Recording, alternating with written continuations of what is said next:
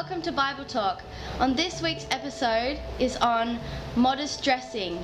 On the set of Regbeth Productions, we have with us Sister Ida Clancy, and we will be talking about the topic of modest dressing. So the first question is, why do you dress modestly?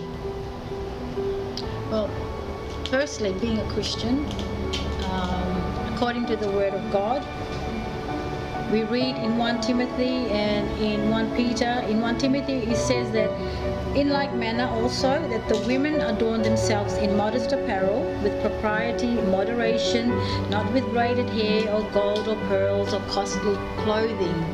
And prior to becoming a born-again Christian, I took lightly what I wore as being pleasing to God, dressing like the ways of the world, having my skin shown. And sometimes in Australia, when it comes to summer, the weather changes, so we want to dress according to the weather. So we don't want to cover up, and we still think we are modestly dressed, and you're not, because when people look at you, men looking at you, they're not looking sometimes not because you're an attractive person, it's because what skin are you showing? And I was still having a foot in the world and a foot with God, but becoming a born-again Christian, being serious with my walk with God as a female, seeking more the truth, that it had to be more than just how we are just copying the ways of this world. If we are Christians, men and women, there must be something different about us. And we were, me dressing like the world, there was no distinction, there was no different. I was getting the compliments from men that I didn't want those sort of compliments. So when I seek the Word of God, the Spirit of God revealed in the Word of God that, as I read before, and when you read even in Peter, though this applies to women that are married, because it says in 1 Peter 3, submission to husband, but it is still the same. It says there, do not let your adornment be merely outward, arranging the hair, wearing gold, putting on fine apparel, wearing, makeup, dressing to show your skin, just because it's hot. Well, I'm entitled to wear a singlet and have all my skin showing. I'm entitled to wear short skirt and short shorts. As Christians, not as the world, not women of the world. So there's no distinction. And when people can't recognize that you follow this God who is holy, your holiness is not just in your speech or in your conduct, it's also in the way you present yourself in your dress, in your dress code. And so when I went into the Word of God, and the word just like, wow, in modest apparel, that means the Bible is saying that if you are the focus or the attention to other people, and you yourself causes someone else to sin. We hear of the women rights of there saying, I can dress what I want, it's the problems of men and all that. That's great. Again, I always say, if you are women of this world, you can dress for your father, the devil. You can dress for the world, because you lack confidence, you lack humility, you lack something that you need to expose your skin. You need to expose parts of the body that is created to be covered up, because we know what happened with Adam and Eve. After they sinned, their nakedness was exposed. So God, they tried to cover their nakedness, and it didn't do them well. So God covered them in the proper clothing, that those skins were not shown to the world, was not shown because of the sin that they brought upon themselves, that now the rest of us, mankind. So, a Christian that says, I am entitled to wear like this world, I even heard of a church in America. Now they are in the house of God naked, making up their own doctrine to say that we are back in the Garden of Eden. No sin took us out of the Garden of Eden. So we need to still now be covered up in our nakedness, because the temptation that the devil put out there, the perversion that is taking place, women in particular, God created us attractive, beautiful creatures, but we don't need to show it to the world. If you are confident in your own skin and you are following this God who is holy, you would want to please him and cover your skin, not just because it is written in the Word of God, because you want to draw the fragrance of Christ that is on you, not through because you're beautiful, because you're wearing, the most expensive garment, even the clothes that we wear. I've never actually heard anyone go up to you unless you are that vain and say, wow, what sort of brand are you wearing? Or usually you just get that compliment, wow, I love that top, oh, I love that skirt, I love the way you look, it's elegant, it's not sensual, it's not sexy, it's not out there to attract the wrong type of people. So when I said to the Lord, it is, if I'm going to be in this with you, I'm going to go 100% and over. And if modesty means no longer do I show skin that does not please you, from the top of my head to the soles of my feet, I wear modesty to reflect my relationship with you as my God, as my Father. And also because there are brothers and sisters out there struggling, they're wanting to please God, they're wanting to go to the next level in their journey with God. And what can we do to please God? Who's saved me from a life of sinful nature, conduct, attitude, that it was always about me. If I dress the way I do, if I look sexy, if I put on that beautiful garment and the apparel, the jewelries and all that, I know if I have that, when I've gone to the hairdresser and I've had my hair done, I know people are going to compliment me, and then I feel so good.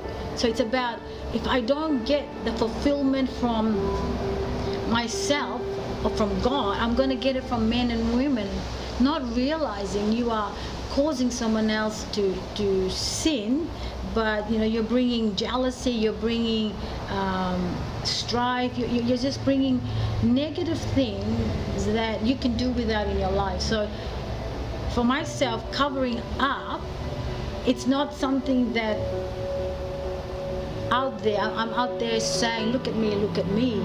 Many people think, you always get the compliments even from my own family that, why do you always wear covered up clothes? Like, why don't you show your why don't you show your skin? Why don't you do yourself up or whatever? I said, I was like that, and it never satisfied me. Something was always not right, because it's like every time we want to please man, every time we're wanting to please the world, we become even worse people.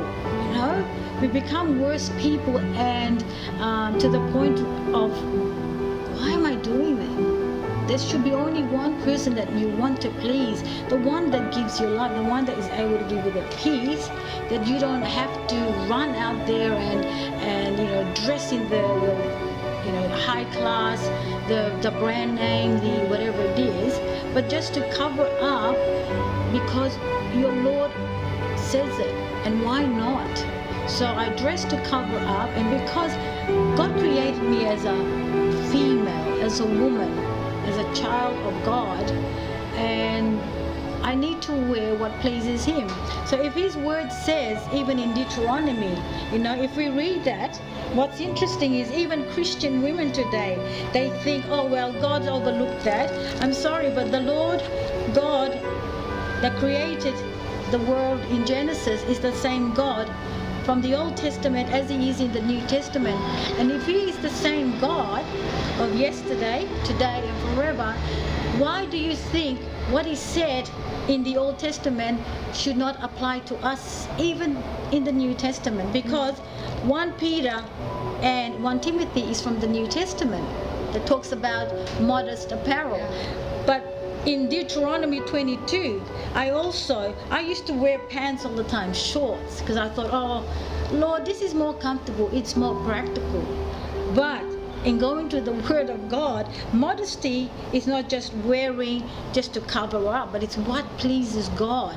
And another form of clothing, it says, a woman shall not wear anything that pertains to a man, nor shall a man put on a woman's garment, for all who do so are an abomination to the Lord your God. Now, as a God-fearing woman, as many of us Christians out there, many leaders, women leaders out there, leading the sheep of God, they will ignore this scripture to satisfy the lust of the eye, their flesh, because when we women, we go shopping and we are like, wow, that is such a beautiful such and such, not realizing, hang a minute, you no longer dress for yourself, you are dressing for this holy God. Now it was easier to just go and grab, oh, I love that, I love that. No, Lord, your word says that if I am to dress as a woman, then why am I grabbing all these outfits that is not pleasing to you? Not only pleasing, it's an abomination to the Lord. So even when men, what we see today now, the transgender culture, the whatever culture that goes against who God is, making up their own rules as they goes along. Well, God is not, but it's not that He's not going to send you to hell. He's looking at your heart. God looks at my heart. I can wear like a harlot going into the house of God. Did not Jesus Christ come to save the tax collectors, the prostitutes, those that are lost? So if a Christian, a believer, if I, who is the pastor's wife, be an example in the house of God, dressing to suit me, but not to suit God and what He expects from the children of God, how do we reach the lost?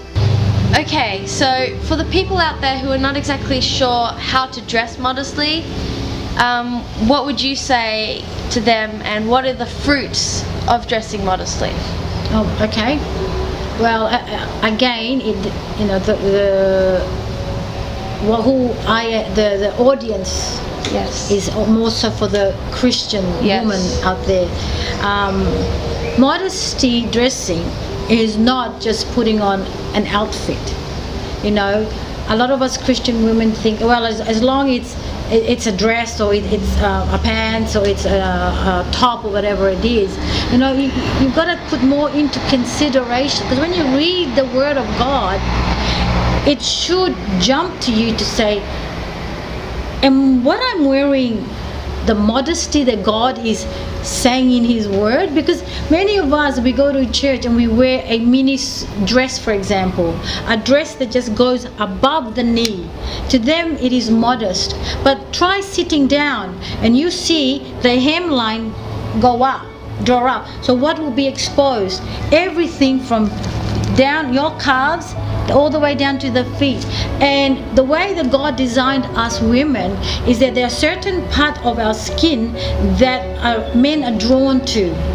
We know for a fact that the breast, if you were to wear a low cut blouse, a low cut dress, singlet, whether you are a man of God, a brother in Christ, or a man of this world, whether you are 15 of a boy's age, 12-year-old, an elderly man, when their eyes connect to a woman's skin, if there is skin showing here, there is skin showing from sort of the up here downward, certain parts of your arm, certain part of this area that is exposed, sin will start to enter. Yeah. Their eyes will start to give more than just the first glance. We've seen them. As we walk on the street, we see when the worldly women dress, what happens to the eyes of the men? It follows them. Yeah. And straight away, the Bible says that even if you were to look at a woman lustfully, you have committed a grave sin unto a holy God. So when women, God-fearing women of God, women preachers up there dressing up there like the world, where they think modest is when you wear just a sleeveless top and your hand is raising to worship a holy king, and everything is showing. What are we exposing? What are we telling the world? What are we saying to this God that we love? I don't really care about your opinion, God. I will dress the way I dress. And women that wear tight outfit, that the silhouette, you can see the silhouette of their curves, of their breast, of their legs, they think that is modest. Tell the brothers behind you, as you're worshiping and your clothes forms the outfit out of your buttocks, you think they are preoccupied with worshiping a God when you have caused them to sin in the house of God? Go home and cover or change that outfit. That is not modesty. That is sensual. Sensual and sexiness is not in God's vocabulary. It is not meant in the house of God, and is not meant for a woman who says they fear God.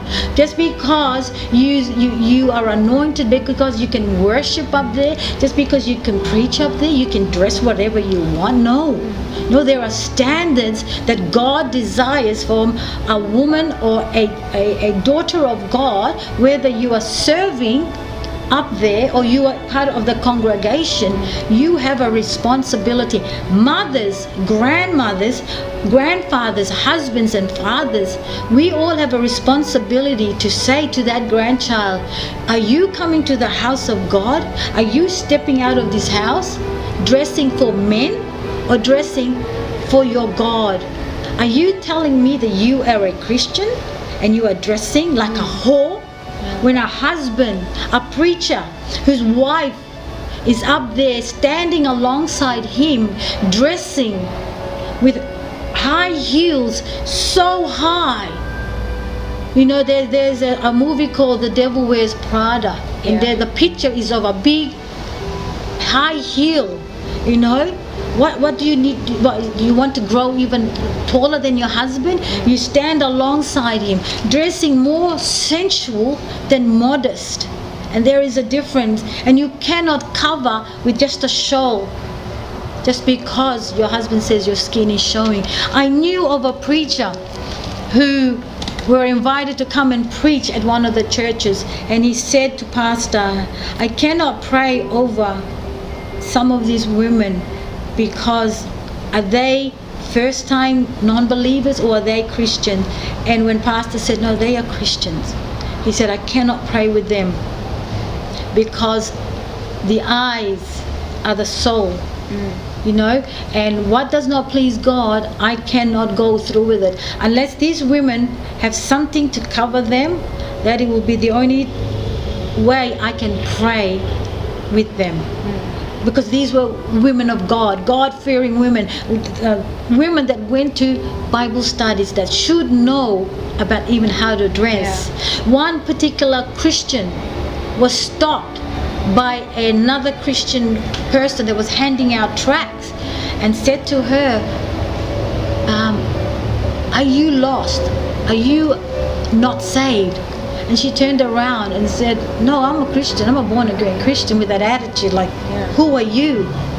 And this girl said, oh, wow, really? I think I need to speak to you about the way you dress.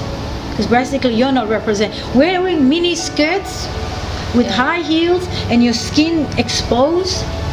Is that modest? That is not modest. In your own definition and that of the devil, it is modest, because you've caused men to be tempted and you have not pleased God. And the fruit of not being covered up is that you get a lot of headache from men and women. Women are always also jealous of other women. When they are dressed in a way and they get all the attention, some women will go, well, why are all the men looking at her? It's because the truth is she's not confident in herself. And that is why she thinks, okay, I'll just slap on a pair of shorts, little skimpy shorts and still go to the house of God because it's hot, and if men have that problem, why not? And anyway, it's modest. It's clothing covered up. No, you look at areas that the Spirit of God will convict you to say, do you know that every time you've worn that low cleavage outfit, the top, every man in the house of God has had to cover their eyes? That the preacher, unless he's a God-fearing preacher, he will not say, sister, are you a new believer? Are you unsaved? No. Then can you go home? Come back with something that is covered up, for you are on holy ground. Because when we pray and we say, when 2 or 3 are gathered, there he is in the midst. Who is in the midst? The pastor? The wife? The wife does not dictate to the husband that what she can wear to the house of God. Honey, it's fashionable. I can wear like this. I can start wearing pants, because they're not really pants. They're women's pants. Look, wife, the Bible says, if what God says is, then it is. The word is. Yeah. Read it. God is the same of the Old Testament as he is in the New Testament. Don't tell me that we now follow the New Testament, because you are a big fat liar. Because the New Testament says how a woman of God in the house of God should dress, but not just in the house of God, because we are dressing for God 24 hours. We away from the building, the church. We live for God out there in the world. Yeah. So if you are not recognized as a Christian, because even how you dress, people know you don't take your God seriously. Yeah. And the fact that they complain about, wow, you call yourself a Christian, but man, you've got more issues than we of the world. Yeah. You've got no peace. You've got a bad reputation at work as someone that is always complaining. This and that, and you go on. And what sort of God do you follow? You must be a very rebellious Christian. But a child of God, a woman of God that wants to please God, the fruit of the Spirit, the peace, the love, the long suffering.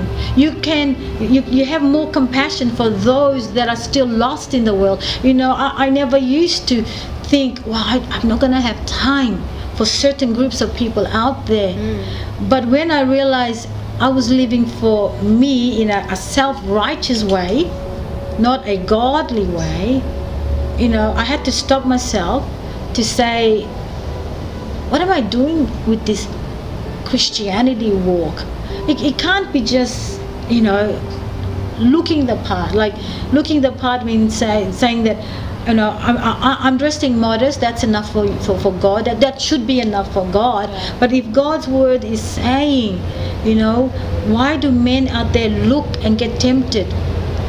Most of the time is because most of us women are showing it, and stop using women liberation. Stop using that this God is not fair. Why did he make this and that?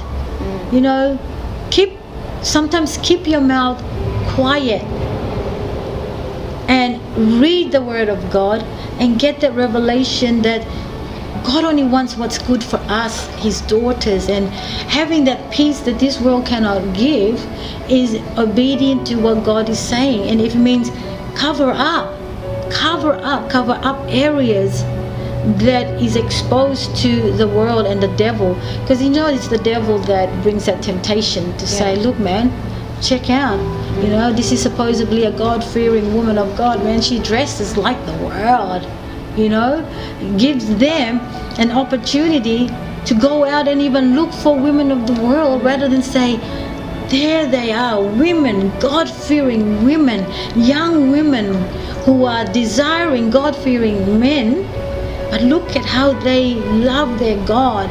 Young women, you at the age of 20, when you came to that revelation of, dressing modest was not to dress sexy or sensual.